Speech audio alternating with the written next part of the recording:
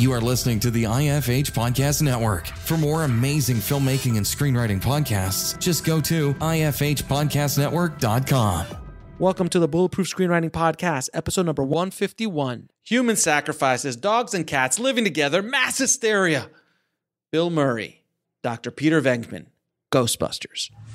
Broadcasting from a dark, windowless room in Hollywood, when we really should be working on that next draft. It's the Bulletproof Screenwriting Podcast, showing you the craft and business of screenwriting while teaching you how to make your screenplay bulletproof. And here's your host, Alex Ferrari. Welcome to another episode of the Bulletproof Screenwriting Podcast. I am your humble host, Alex Ferrari. Now, today's show is sponsored by Bulletproof Script Coverage.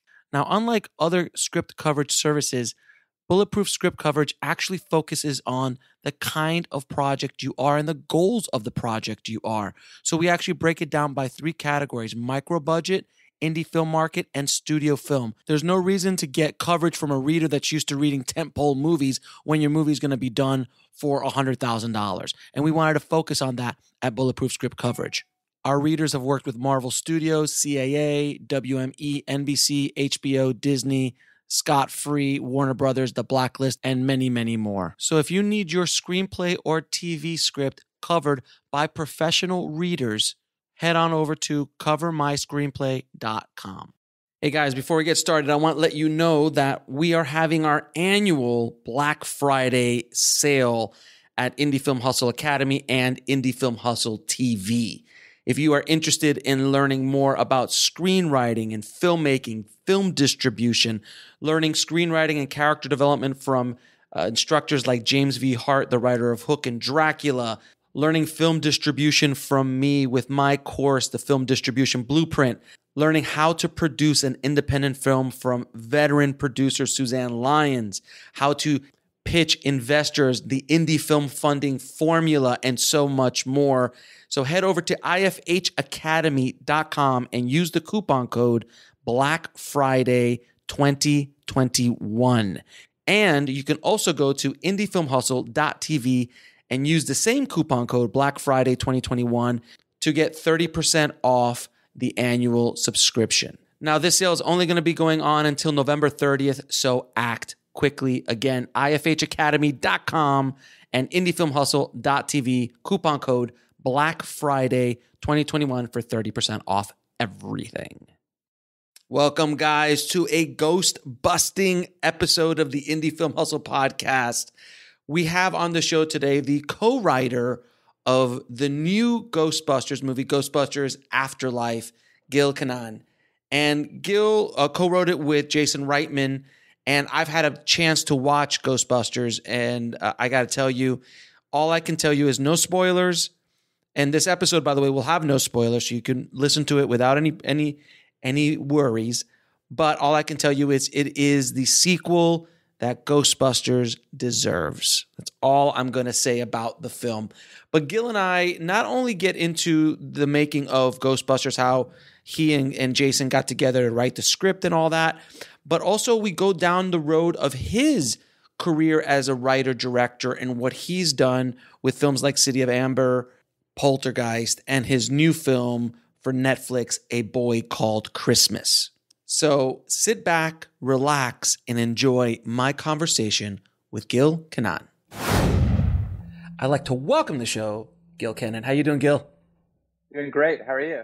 I'm doing great, man. Thank you so much for being on the show, man. I'm a fan of your work. From Monster House to City of Ember, and your latest collaboration with Mr. Reitman, both Mr. Reitmans, Ghostbusters Afterlife, which we will definitely be getting into later in the conversation. But first, how did you get started in the business? Well, I had one of those experiences that you think about sometimes when you're going to film school, as a sort of scenario that might happen, but that you accept at some point during school isn't going to happen to you, which is that I made a short film that was screened at the DGA, and out of that screening, I got representation. And that the representation ended up being pretty serious. So I got signed to CAA while I was sort of graduating from UCLA Film School. And the weird thing is that I had made a short film, this short called The Lark, that by any measure should not have had a commercial breakthrough potential. It's a weird 10-minute black and white live action animation hybrid about an abusive relationship with a bird. Money, you could smell the money. You could smell it. Nothing says box office like a clay animated tiny bird that comes to life and murders an abusive husband. It just says, give this kid a shot. And so that film screened at the DGA as part of the UCLA Spotlight Awards. And there was an assistant on the desk of a film lit agent at CAA who was there covering the event. He came afterwards and gave me his card. And he then took a DVD. He might have gone with a hybrid strategy of DVD and VHS, because this was in the final days of VHS short distribution. And he brought it into the agency and made a bunch of copies, was very intrepid with it, sent it to everyone. And by the following Wednesday, I was represented by some pretty serious people. And so that's kind of how I got my start as a film director, because they ended up sending the film around to a bunch of people. And one of those people was Robert Zemeckis, who was beginning to think about producing Monster House. And then he and I had a series of meetings that led to me being brought on to make that film. But I will say that before any of that, I grew up in the Valley, in Reseda, outside of the center of filmmaking, which is sort of Burbank and Hollywood, but still sort of tangentially connected to it. Mm-hmm. And I ended up getting through a summer internship program called Inner City Filmmakers, a series of internships from the time that I was 17, just right after I graduated high school, in various departments on film, mostly editorial. And so my very first paying job, where I had to actually report to work, was as a editorial intern on the Tony Scott film Crimson Tide. And so that was a pretty crazy initiation to the world of filmmaking, and then ended up working on films throughout my university and film school careers. I got to ask you, what is it like watching Tony Scott work? Did you get to see him like director or being on set a little bit? So that was actually a pretty weird experience, because it was a very caustic environment, the editing room. It was actually pretty harsh. Yeah. I ended up being basically a human mule carrying Prince from the Disney lab to the Culver Studios, where the temporary editing rooms were set up. But I remember feeling the seriousness of it, that everyone was like taking the task of telling the story extremely seriously. Like there was a lot of sort of octane and machismo in the air. No, I can't. I don't understand why. Yeah. I have no understanding why. And there was like literal cigar jumping going on. There may have been some cowboy hats. It was a hardcore environment, but it definitely felt like a threshold. Anyway, I got hooked from that moment on to the allure of storytelling on a grand scale. A couple hundred friends coming together to tell a story, and it sort of never waned. Yeah, it's what I like to call the sweet disease. Once you get bit by the drug or by the bug, you can't get rid. You're done. It's for life. You can't get rid of it. As much as you might want to sometimes in your journeys, you're unfortunately stuck with it. Now, I also got to ask you, because not many of us are going to have the opportunity of having a meeting, especially that first meeting with Robert Zemeckis out of college. Dude, what is that like walking into that room and just sitting down and you're like, hey, Bob?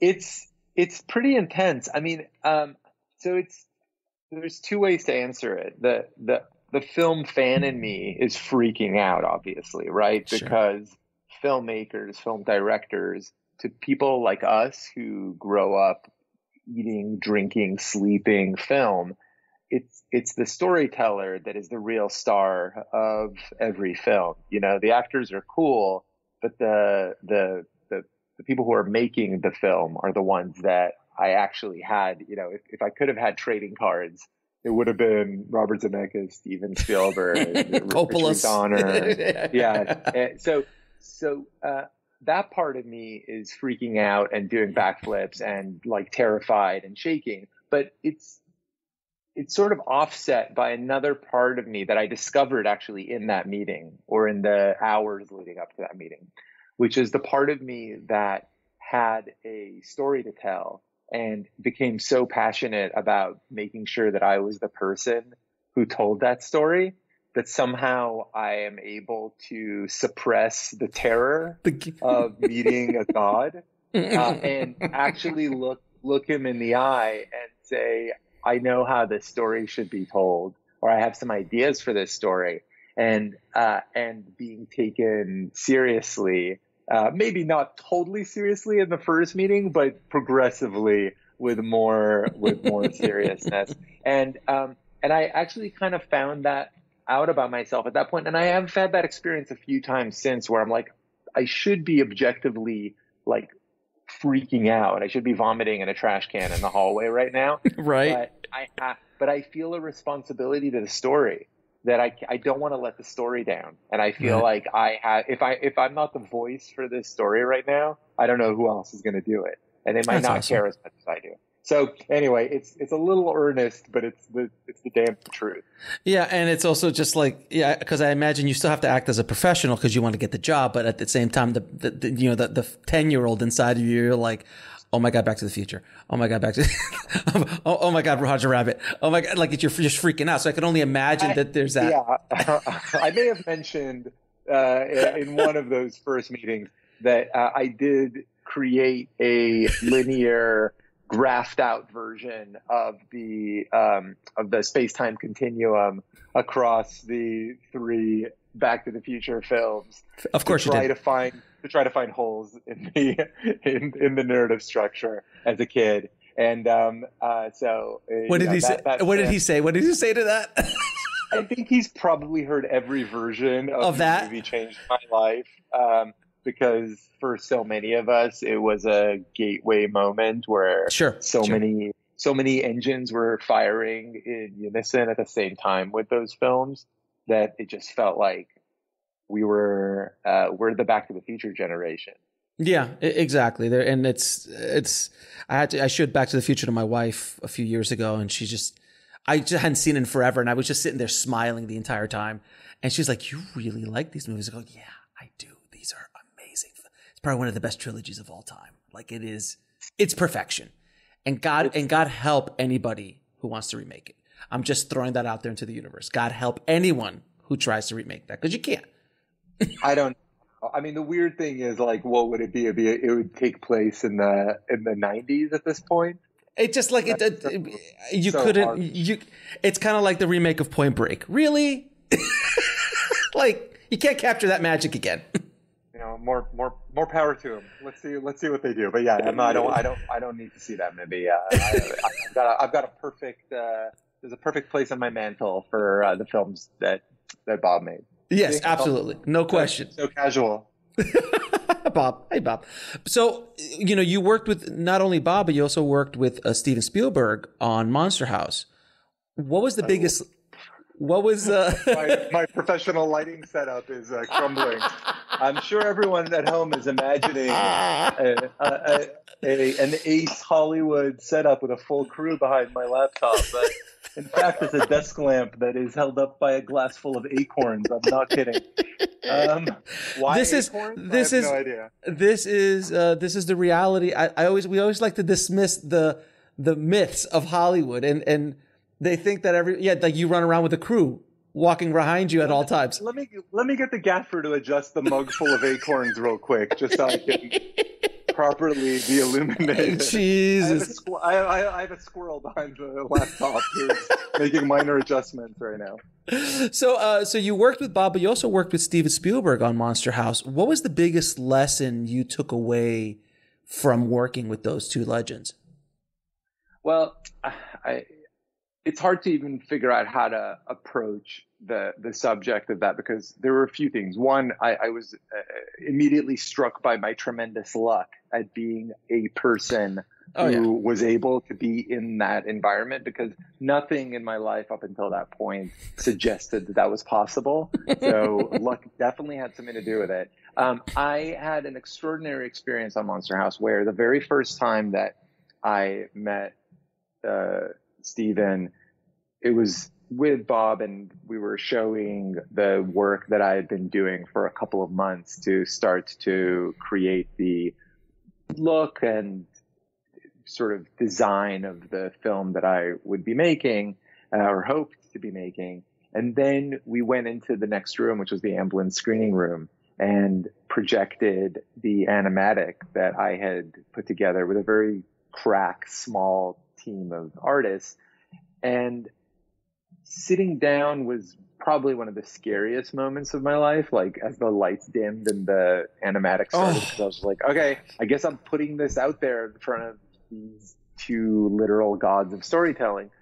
But when the lights came up, a conversation started, and within a few sentences, I realized that we weren't talking anymore about whether or not I would be making the film. We were starting to talk about the content of it, like the pacing and tone and a couple of specific plot points.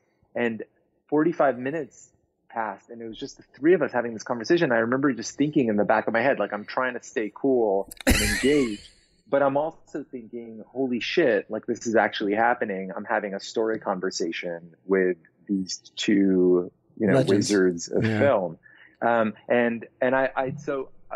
I learned an incredible amount of stuff. I mean, one of the things that I've taken from that very first conversation was, because we were talking about structure and pacing, and specifically first act. And there's always a tendency, first acts are really easy to write, and then you get to go put a film together and you start to pull away, because you're like, okay, you want the audience to be able to get into the real nuts and bolts of the story. And I remember coming out of that conversation, both of them impressed on me that tendency, the instinct to cut into the first act is one that you have to suppress as a director. That you should actually fight to keep those moments that feel like they are too long, feel like they don't have any place in a film. Because if an audience ends up loving your film at the end, it's because of the investment that they put into character in the first act. And so that felt like, okay, that's an actual lesson. I took it, and I never let go. Wow, man, that's actually a really great piece of advice. That's a really great piece of advice. I'm happy to pay it forward. Now, another film you did, which I was a big fan of when it came out, when I watched The City of Ember. You're the fan. I'm the one. It was a pleasure. No, I actually really enjoyed it when it came out, and I saw it, and I was like, this is really ingenious and so funny. You're the dude. Hey. But how did you? I knew I'd meet him eventually. I knew I'd meet him eventually. Okay, but all joking aside, how did you come up with the concept of it and go down that road? And how did you get that made? That's another question. Yeah, it definitely was a moment in time. I mean, I started developing City of Ember actually at the same time that I was beginning to have my meetings on Monster House. So City of Ember was adapted on a series of novels by Jean Dupree, who and those books were sent to me by Playtone, Tom Hanks's production company. Yeah. Again, as part of that initial round of sure, meeting. Why not? We'll be right back after a word from our sponsor. And now back to the show. Very casual moment in my life. Totally normal, completely normal. Yeah. So I ended up developing that and was lucky enough to bring on a screenwriter who I really loved, Caroline Thompson, who had written Edward Scissorhands and countless other incredible screenplays. And she and I began a collaboration that was going on throughout post on Monster House. So I was lucky enough to have a script that I could say, this is what I want to make next, before Monster House was even out. And I think the answer to the question of like how it got made was probably the excitement that was starting to happen around the release of Monster House. And then what sealed the deal was when Monster House got nominated for an Oscar. Right. Basically, City of Ember got greenlit. It was a weird moment though, because it was like being made by a sort of experimental studio. It was a partnership between Fox and Walden that actually didn't survive the release of the film. So they went out of business or broke apart as a studio before we came out.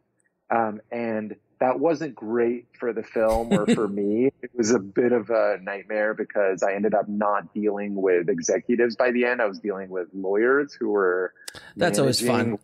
It's great. It's why you go into the business. You know, you want to tell stories. And you want to talk to lawyers about assets. Yeah, exactly. So it just felt like pure creativity.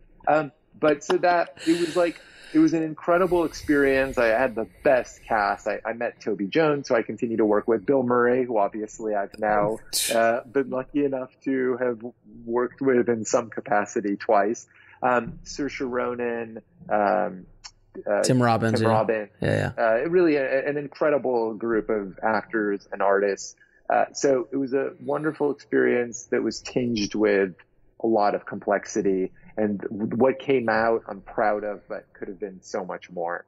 And so it was a big lesson. And for those of you who are listening, who are thinking, screw this guy and his easy path to getting a directing career from film school, this is the moment in the conversation where you sit back and smile and enjoy some Schadenfreude that I had a really hard time on the second film. Well, there's that, and that's the thing that look, man, I've talked to hundreds, if not thousands, of filmmakers now over the course of what I do, and I've heard every story, and there's never one that's the same. You're like, oh, I just happened to run into Spielberg at a coffee shop, and he greenlit my movie. Like, and you hear the weirdest stories, and I've heard the easy ones, I've heard the hard ones, I've heard the ones that are completely lucky. I've heard the ones that have taken 20 years. It's all relative, but I don't care who you are. There's always those pits and the valleys. And, and there's always that. So regardless of how you get in, man, hey, for me, it's like more power to you, man. If you got in, that's just, hopefully that gives us a chance, somebody else a chance at one point or another to get that opportunity. But it was timing though. And that's the thing I always tell people, because a lot of people look back to the 90s, especially during the Sundance independent phase with Robert and Rick Linklater and Burns and Smith and all these kind of guys. And they're like, oh, I'm going to do what they did. I'm like, you can't. Like that was a moment in time that was very specific. So you happened to get Monster, which is against all odds. Monster House off. Then it happened to get nominated. And you also had City of Ember waiting in the wings. So you didn't like start it after you got nominated. So the timing was perfect. And of course, the way Hollywood works is like, oh, you just got nominated. What do you want to do next? And that's your Willy Wonka ticket. Yeah, and then exactly. So it sort of was a really good set of timings and circumstances. And it was a crazy experience. I'd gone from making an animated film to now having basically an entire city built in Northern Ireland and Belfast. Well, I have to ask you, because I remember the sets were stunning, and it wasn't. It was 2007, 2008, if I'm not mistaken. Yeah, 2008. 2008 was the release. 2007 we filmed. So you filmed in 2007. So yeah, there's visual effects, and yeah, there's still but it's not where we are now as far as like world building. Like a lot of the stuff, if you would reshoot that movie today, would probably be done digitally. But wait till you see A Boy Called Christmas. I can't wait to see that. Actually, we you built. That was all built. I built so much of that city. So I had an incredible production designer, Gary Williamson, on A Boy Called Christmas, and I learned a lesson on City of Ember that when you can swing it, building a world makes an incredible difference, both for the audience, but more importantly for the actors and the cameras when you're shooting, because you just have that sense of place that's very difficult to fake when everything's green screened and comped in. Right. And I still fight for as much build as possible. For me, that's a priority in filmmaking. So I put real emphasis in the budgeting phase towards getting as much tangibly built on practical set as stuff. possible. And then, so when you walked on the City of Ember, as a filmmaker, man, what is that like playing in such a beautiful playground? I mean, you've got Bill Murray, you've got Tim Robbins, you got this insanity of a set. What is that like? How did you feel being on set like day one? And again, this is not an animated movie anymore. Now you're on a live action playing with serious hitters, serious punchers. There was a lot of stress about getting what I needed on camera in that film, because the amount of visual material was so overwhelming that I had to stay very disciplined about what I was shooting so that I could make sure that I was emphasizing performance and storytelling and not getting lost in the sort of beauty of the environment, because my eyes were bugging out every direction I looked because it was so cool. And I think that a part of me clicks into place, which is like, focus on character, focus on story. That's what ultimately is going to communicate to an audience. But it was so fun to shoot in. And the camera, can imagine. It was designed to be filmed. So, we were just able to move the camera through it in such a cool, dynamic way. And I love moving the camera, and it was like a real joy to be able to have all those practical lights creating material for the eye. And we shot on film too, which is another thing that I really fought for on that one. It was like one of the last 35 millimeter films before the full conversion to digital. Obviously now there are films that fight for shooting on film again, but it really was one of the last in that series of the pure 35 millimeter from the ground up show. Yeah, no question. And in 2007, Red had just basically come out, and it wasn't. It wasn't there just yet. Digital. There was some Collateral. Had already been out, and so we sort of knew where the Viper. Exactly. But it was still like you had to work with that giant monster of a freaking rig, and it was just like it was like shooting on Attack of the Clones or something like that. It's like it's the beginning of. It's like the olden days of 35. You saw those giant blimps that they used to work on. Yeah. It's equivalent to the exact same thing. Now, as film directors, we always have a day on set where we feel that the entire world is going to come crashing around us.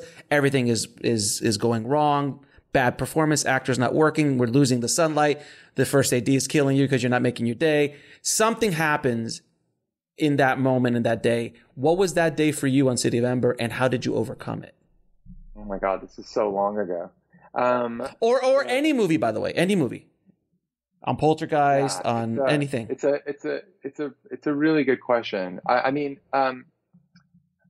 There was one injury that really frightened me on City of Ember, but it wasn't, it didn't end up being something that was catastrophic. But the Steadicam operator had a slip during a very complex tracking shot, and that was really difficult moment as a director. Sure. Because I felt so responsible. I had designed a complicated shot that the look required a hose down of the streets, which Of course it did. treacherous conditions. So that was really difficult.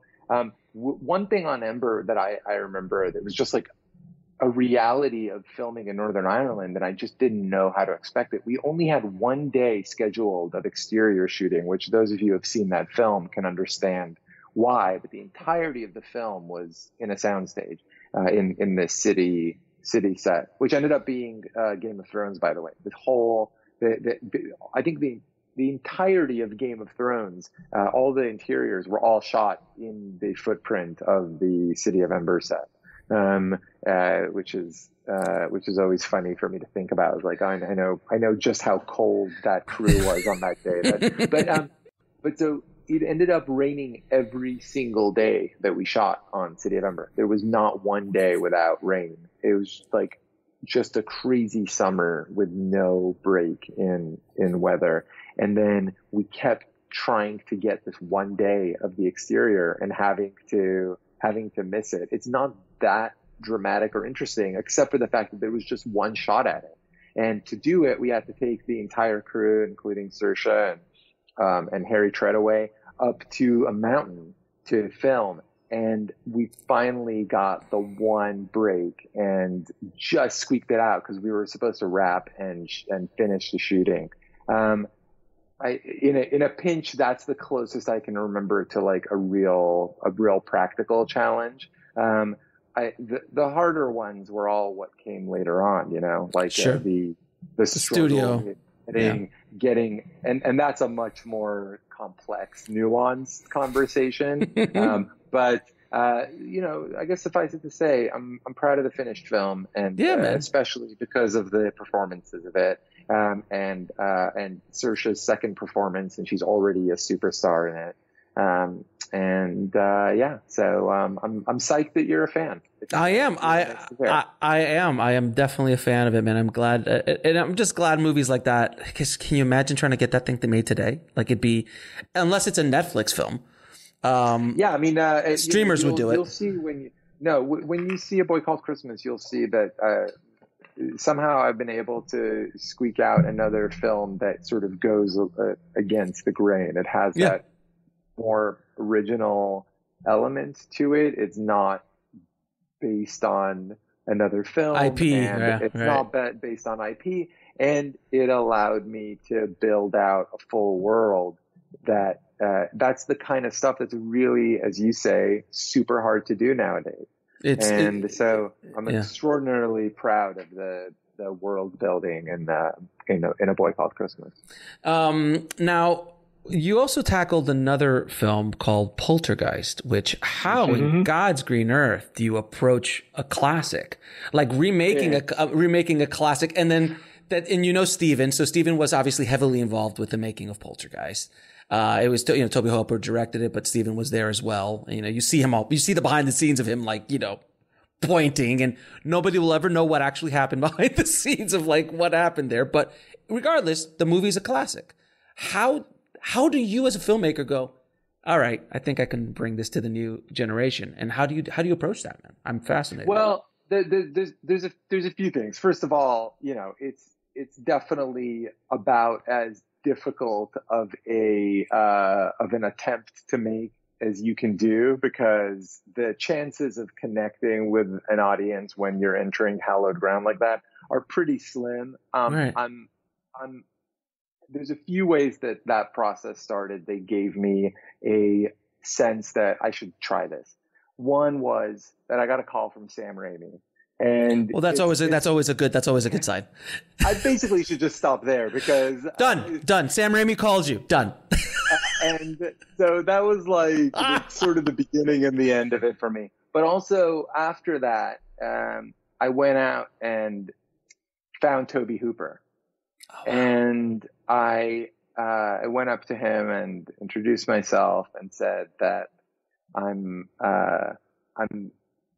thinking about going into this world of film that he created, and and if he had any advice, and he was so gracious, and he was That's just awesome. like, it's just a story. It's just a movie, man. It's all good. Yeah, I've sort of gotten that kind of feeling from folks who have made things that are so meaningful to me especially as a young person, where you talk to them and they're like, oh yeah, that was a movie. You just it was a gig I did. It was a gig I did. Yeah, so you're putting way too much. You're putting way too much energy into this. Like, chill out. Just go tell a story. And so there was a sort of combination of those elements. Moments. And I remember talking to Zemeckis about it, and him saying just how loose the process was when Poltergeist was being made. That him and Bob Gale were in the next room working on the draft that they were trying to get Back to the Future greenlit, while Steven was in pre-production on E.T. and in production on Poltergeist, and that it was just like it was a perfect vehicle for cool gags. Like they all approached it like, oh, try this, have the head melt off, or have the clown with the arms. It'll be fine. Exactly. And so obviously incredible artistry, very, very difficult to enter into that world and to connect to people to whom that film was so important. But I had a great time making it. So proud of my cast. Great cast. I mean, it's an amazing cast. Yeah. And I'll end as I began. I got a call from Sam Raimi. Look, I mean, if Sam Raimi called me up like, hey man, can you redo Evil Dead for me? I'd be like,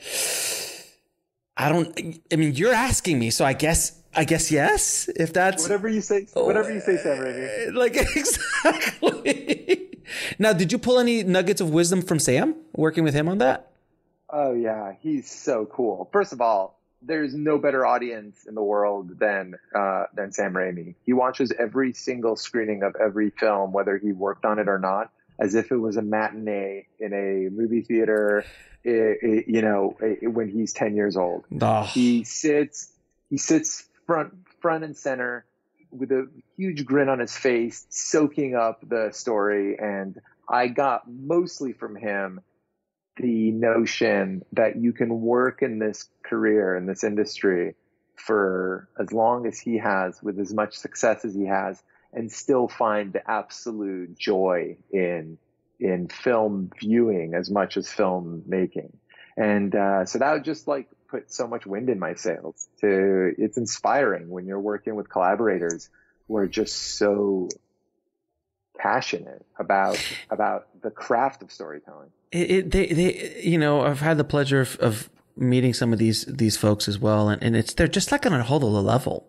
Like the way that they approach the craft is just at a completely different depth than the civilians or normal it's just remarkable to see them approach story. And I love that you said to like, yeah, it was a story. Yeah, it was a little gig. Yeah, we were just throwing some gags up there, see what would work. Because that's what we do when you're starting out. Like, that's exactly what we do with our friends. It just so happens that their friends would happen to be like, John Milius and Brian De Palma and George Lucas. Yeah. So it was they just happened to be hanging out with a high wattage crowd. That's great term. Great term. I love that term. It's pretty awesome. Now, so your latest project you worked on, was your second to latest project. You have two projects that are coming out pretty close together, but we're here to talk about Ghostbusters. And oh my God, I saw it last night. It is, there's no spoilers here, so you can continue listening, everybody. There is no spoilers. I won't spoil anything. All I got to say is it is the sequel that Ghostbusters deserved. In my humble opinion. That's very kind of you to say. I'm so proud of it. And for people listening, Ghostbusters for me was one of those films I literally saw probably I'm not an exaggeration, probably 35 times in the theater. Like it was a goal of mine to keep going back every weekend, and every time I got re-released, because there was re-releases back then, I wore out the cassette tape. You know what's crazy is oh my God, man, checking to see how long that film played in cinemas or in theaters. It came out in June of '84 and was still in movie theaters all the way through like fall. I think by November it was starting to leave movie theaters. But it's just an incredible concept when you think about it. It's something that, and I think it stayed #1 in forever. September. Oh yeah, October. It was a phenomenon, and I was living in New York. And my Ghostbuster stories is this: my stepfather was a taxi cab driver. So we're driving around Manhattan, and I was with him in the front seat, and all of a sudden I drive by the Ghostbuster set when nobody was there. It was just blocked off, and it was like it was after Gozer did all the thing, and the ambulance is inside, and there's snow because I didn't know it was marshmallow, snow everywhere. We'll be right back after a word from our sponsor. And now back to the show. And then 6 months later, I go to the theater. I'm like, oh my God, I was on the set of Ghostbusters. It was my first. That is so cool. It was my first true experience of being even close to Hollywood, being close to a real movie. That was the first time I ever even understood what a movie set was. Because for kids listening today, there was no information in the 80s about filmmaking. None.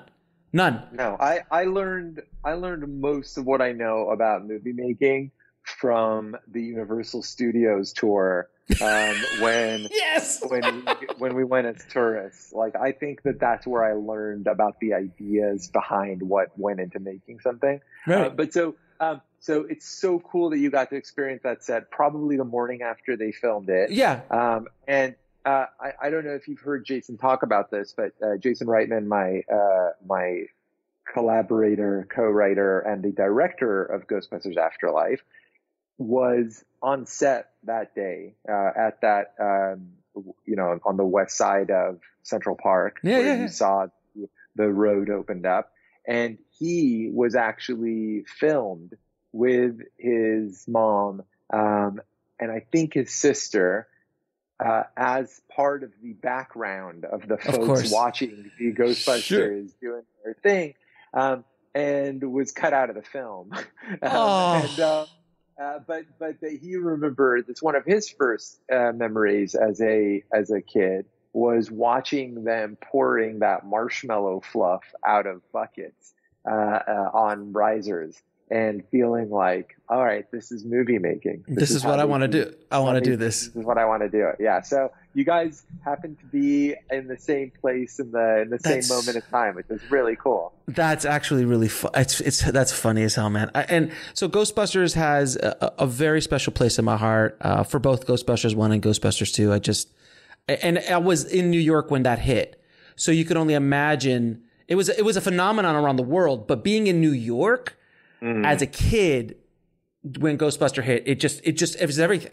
It was like, there was nothing like, I don't know, whether Indiana Jones had just come out, maybe. Like, there wasn't as much stuff as there is today. There's 1,000, 1,000,000 things to watch. It was like Ghostbusters was it, man. And the music, that song, oh, Jesus Christ. It's so good. So it was a pretty crazy summer because I think Goonies came out. Yeah. No, sorry. Gremlins? Later. I meant Gremlins. Gremlins came out. The other G titled Evelyn film. Gremlins came out that same summer, and so obviously that was like a life-changing summer for those of us who were lucky to go to movies at that time. And for me, it was a pretty crazy experience with it because we moved to America when I was 7 in July, almost August of 1984.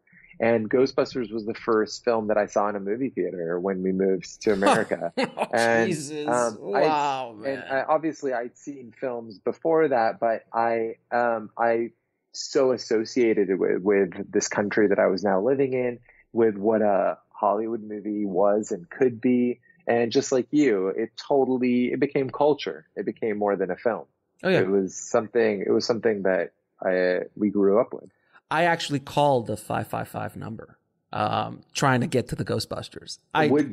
Was it just busy? No, it's a 555 number, so nothing happened. Yeah. I think it was busy or something like that. But I actually watched a commercial one by. I'm like, I wrote down the number real quick. I'm like, okay, I'm gonna call the Ghostbusters.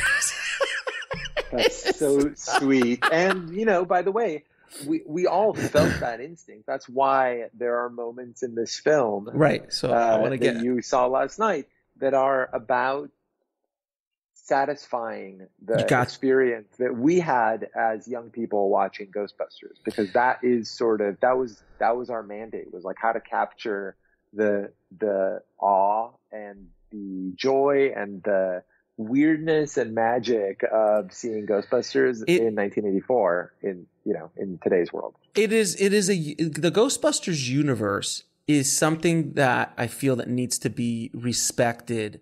And you guys definitely did it in a way that the Star Wars universe or the Star Trek universe or any other sci-fi universe, because it has its own world, and that world can be built out beautifully. And I think you guys, got the tone.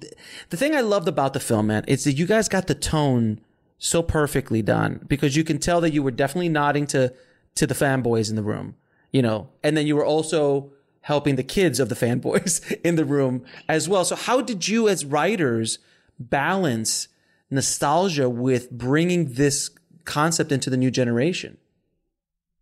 Well, I think that one of the ways we did it was by being aware of what our own expectations were for a new Ghostbusters film as fans. I mean, obviously, look, Jason and I come at this from similar but extraordinarily different places. So both of us grew up with a love and a passion and respect for Ghostbusters. But I was a kid watching it in a movie theater in the Valley. It's his dad. Jason was the son of the director on the side of the camera.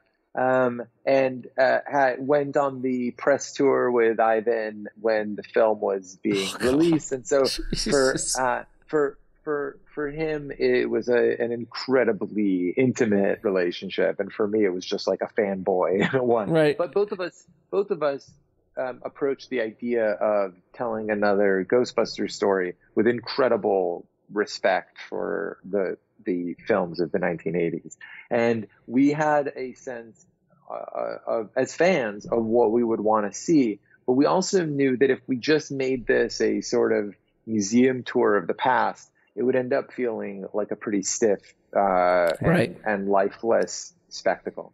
And it happened that through the work of building the character Phoebe and her family, her brother Trevor, her mom Callie, her friends Podcast and Lucky, that we got to a place where we realized that actually just as important as our own satisfaction of seeing things that we would want to see in a Ghostbusters film, we have the opportunity to have pure discovery in this film, because we have characters who have no fucking clue what a Ghostbuster was, and they've grown up in a world where, just like a lot of events from the 80s prehistory, this is stuff that doesn't really register in the lives of many people. And so, and there's a specific reason for why this particular family, Phoebe's family, has kept sort of blinders to the events of those years. Much more sort of emotional and baggage related rationale. But the point is that through the character of Phoebe, through her eyes, we were able to discover Ghostbusters for the first time all over again, if you know what I mean. No, and that became our compass. That was our way through. It's so funny because my daughters, they say old timey when it comes to anything that was pre when they were born. They're like, so when was that, like the 80s? Sometimes they'll bust out like the 30s. I'm like, how old do you think I am? Like, when Titanic came, like, were you around when Titanic sank? I'm like, no, I'm not around. What? How old do you think I am? But were you freaked out when that train came at you in the movie theater? I was. And it felt like it was I jumped right on my horse and buggy and I just bolted out of that theater.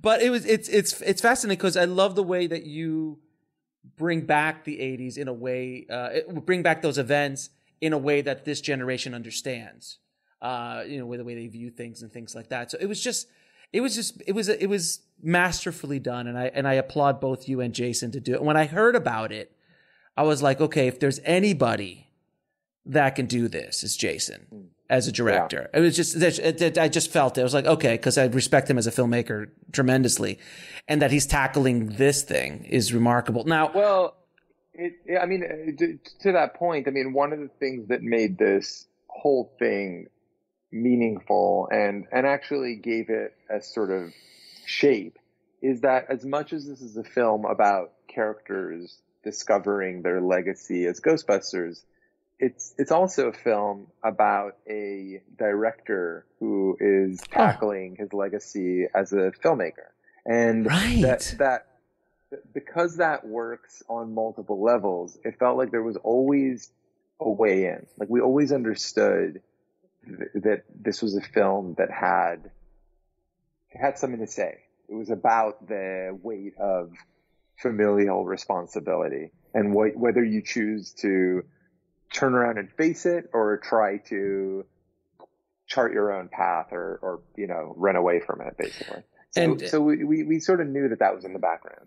And I heard Jason came up right prior to the screening on a little pre-recorded video, and he's like, "This is the most personal film I've ever made," and I understand why, because you're right. The characters are mirrors. Like the director and the characters in the movie are mirrors. They're both They're both dealing with legacy and approaching it. And should you do it? And I have to imagine you and Jason must have had conversations. Is like, should I go down this road? Because I mean, the amount of, I mean, look, fans are fans, and haterade's haterade, and all that's going to come out. But at a certain point, it's like, I mean, do I want to step foot in this hollowed? Like, this is hollowed. You talk about hollowed ground. Ghostbusters it's so loaded, but also I think that we approached it without an expectation that this was something that had to get made. We started talking about it as friends and collaborators. And Jason had these couple of images that had sort of been haunting him, right? A girl discovering a proton pack, a teenager who finds what was the Ecto-1, but now sort of a rusted over heap. And all of that was kind of swirling in his head while he was thinking about the loss of Harold Ramis and how you really can't, you can't have a Ghostbusters story, or at least continue the story of the original Ghostbusters, without Harold Ramis. And of course. So there was this, so there was just this idea that started to come together about a way to thread that concept with the images that I was just explaining. And when Jason and I started talking about it, we never said, let's make sure this happens because we've got to make a Ghostbusters film, or because Jason has to direct one. It was like, there is actual genuine enthusiasm because we started to feel like an honest, a true way to make a sequel to Ghostbusters was beginning to form in our eyes. And that we started to work this out without a studio, without any interference, just the two of us as friends. And then we realized that it just kept coming together. And before we knew it, we had a story. And we brought that story to Ivan and pitched it to him. And that was obviously a really important moment in the life of this film. And then we brought it to some of the other Ghostbusters, and we brought it to Sony, and they were just so supportive and so understanding of what this could be. And it really felt like, okay, this has a chance to be a true continuum. It's not something that was handed to us as an assignment, like find a way to make a new Ghostbusters film. It was done in about as pure of a way as could be imagined. I mean, you were basically writing it as almost like fan art. Like, really? I mean, we really were. I mean, the only complication is that Jason had a front row seat to the entire building of the Empire, right? But it really was done with absolute sort of removed from the expectations of the business or the fans. It was done as two lovers of Ghostbusters who were seeing if we could build a story that would live up to to this world. And from what I understand from Jason's video intro to the screening, Papa Reitman, Mr. Ivan Reitman, was on set every day with his director's chair right next to Jason. So what was it like, having that presence over you? It's like it's having Toby Hooper on the set of Poltergeist every day sitting next to you. I think the way Jason describes it is like, could you imagine if your dad was sitting next to you at work every day, and questioning everything you do? Yeah. Oh, you're gonna push that button? Okay. I mean, that's fine. That's one way to do it. I wouldn't do it that way. Yeah. It's fine. There's lots of ways to do it. And so you just have to put yourself in the position of Jason to have made a film that works as well as it does. That's amazing. But the truth is, and I've seen this now countless times on this process, that Ivan is extraordinarily proud of his son and has so much love, both for his son as a human, but also for his son as a filmmaker, as a storyteller, and just had like an incredible respect. They have a lot of mutual respect, those two, and being close to them over these years has just given me a lot of appreciation for the relationship that they have. Now, let's talk a little bit real quickly about A Boy Called Christmas. How did you come up with that idea? How the hell did you get it made in this with a budget in today's insane world? So I can't wait for you to see it. It'll be out in the States on Netflix the day before Thanksgiving, so really soon, like next Wednesday. It's based on a novel by Matt Haig, who this year I think is the #1 selling author in the world for his novel Midnight Library, which has been changing lives all over the world. And he wrote this book with a really simple question. His son asked him one night before Christmas, what was Santa Claus like when he was my age? And the question just kicked off a bedtime story that very quickly became a novel. And the book is so full of life. It felt to me when I read it like this was the obvious next step in the storytelling mode of Roald Dahl. Like this is a way to approach a young character's adventure where you're not holding back from all the horrible things that kids have to go through. It's got monsters. It's got real magic. It's got incredible scope, because I went to Lapland to start filming this film. So I went up to the Arctic Circle. Then we went up to... You filmed up at the Arctic Circle? Yeah, we filmed in the Arctic Circle. It was the coldest, man. I have never been so cold in my life. I got off the plane and I felt my breath freezing in my mouth. It was the craziest feeling. And I survived barely by having Bluetooth-controlled electric socks that I was able to Bluetooth. That's amazing. Yeah, I probably shouldn't be saying that even out loud because I realize it's embarrassing. No. Listen, I've been cold. I understand what that means. Whatever it takes to stay warm. I don't care if it's Bluetooth. I don't care if it's a fire log in your socks. Whatever, man. You do it. The gear. But we had a scene. One of the first scenes of drama in this film. We had taken all the camera equipment up to a frozen lake at the top of the high Tatras Mountains in Slovakia using snowmobiles. It was the only way we could get the equipment up there. And then filmed on a frozen lake using a mobile camera rig that the Grips invented for this film, because we shot 70 millimeter. And they built a camera rig using basically a series of metal poles with a gyro-controlled head slung from them, just so that we can have really smooth, precise moving camera work on a frozen lake in the mountains while a snowstorm was coming down. And that was the first proper scene that we shot with all the actors.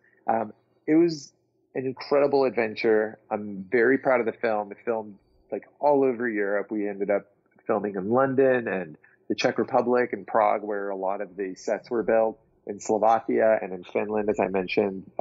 And it was a labor of love. Like that adventure.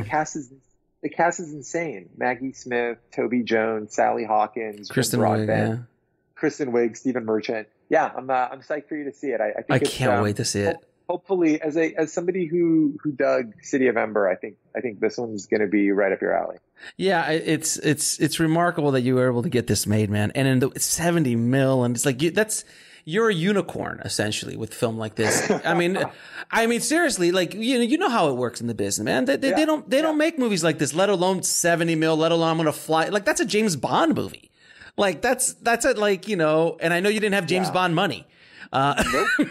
You know. No, it's all on the screen and then some. I mean, basically, you know, you'll see that we really got a lot of story up there, and can't wait to see it. It's cool. Yeah, I'm psyched for you to see it.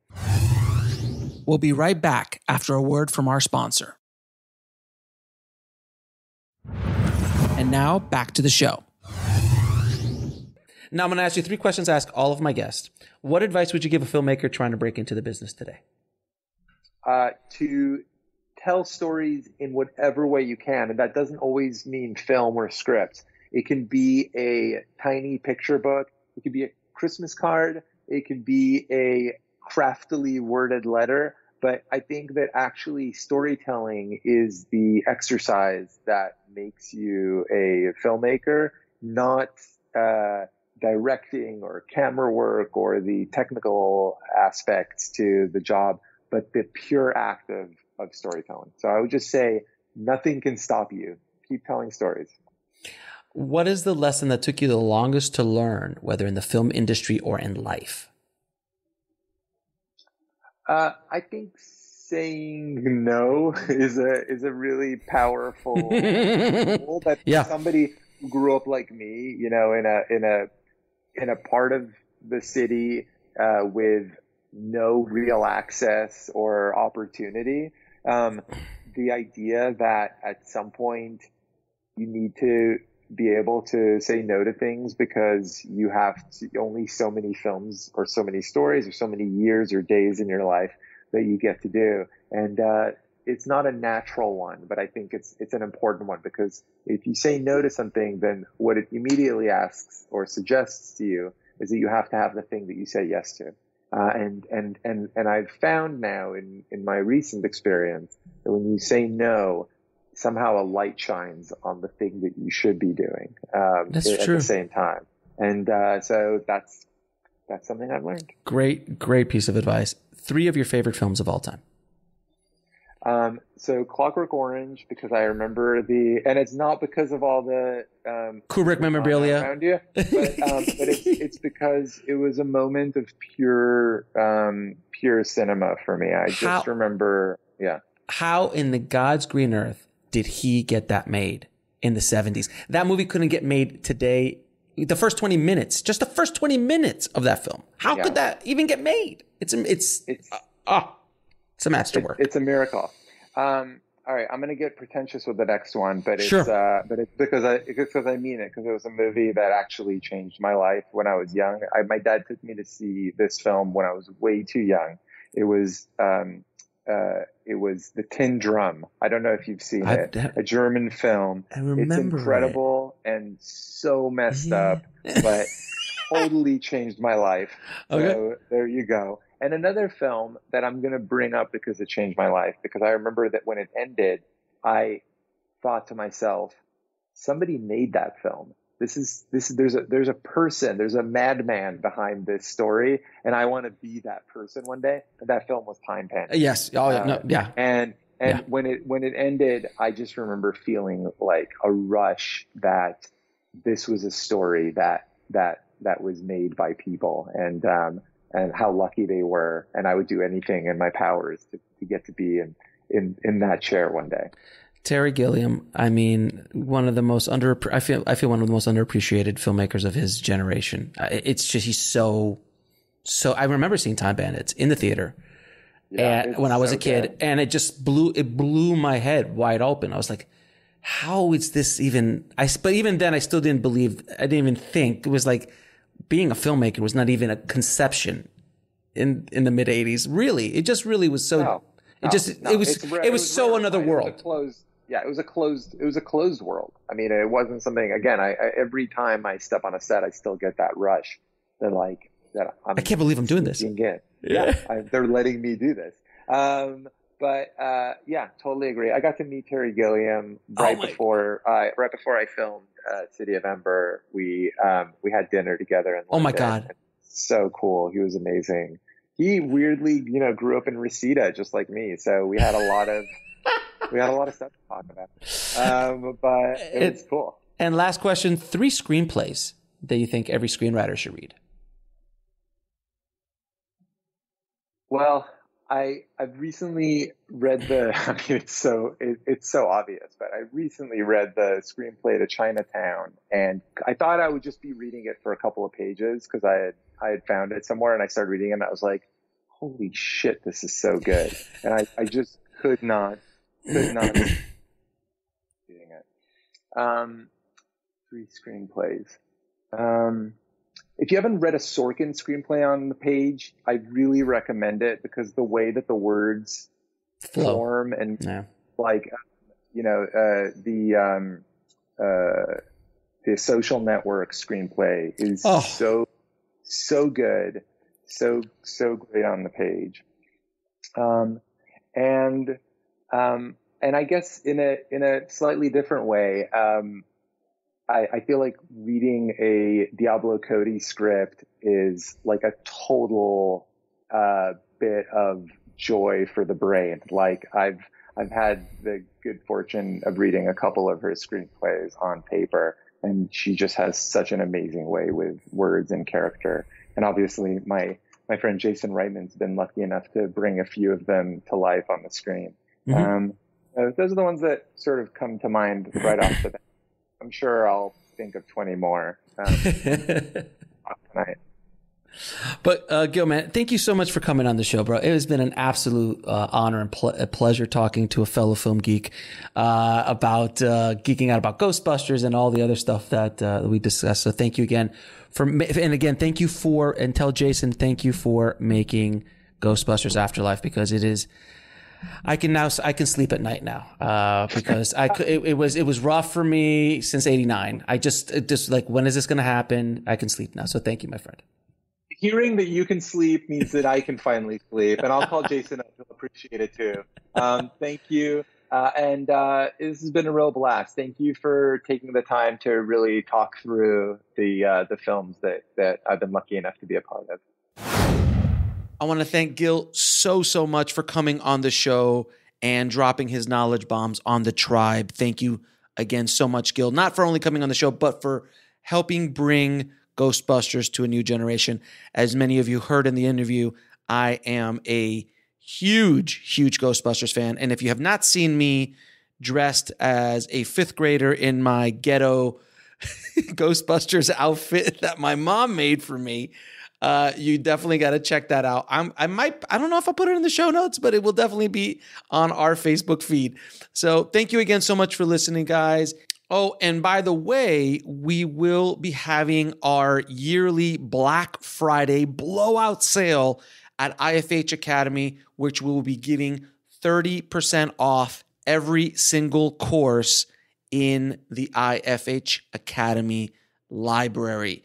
So if you want to learn about distribution, if you want to learn about producing from a seasoned veteran producer, do you want to learn how to develop your characters more emotionally from James Hart, the writer of Hook and Dracula, if you want to learn how to finance your movie, if you want to learn how to attach movie stars to your script or project, all of these courses and webinars are available at screenwritingpodcast.com. And all you need to do is use the coupon code Black Friday 2021.